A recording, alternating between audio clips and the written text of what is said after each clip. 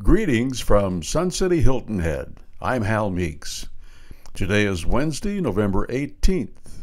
After a rainy night, the weather guru is calling for cloudy skies. And listen to this high temp, 76 degrees in late November?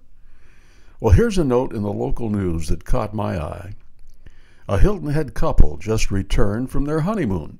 Last Friday, they were walking home to their rented villa when sirens screamed and police vehicles swarmed the streets of Paris. Their honeymoon had brought them to a city of terror.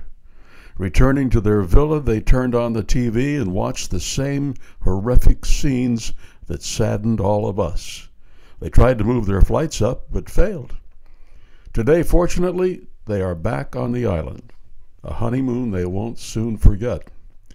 Meanwhile, back in our secure commune, both performances of Funny Business with Carrie Long were sold out, and the Romeos got together for breakfast this morning. Thank you for your emails. I love hearing from you. From Sun City Hilton Head, I'm Hal Meeks. I hope you have a great day.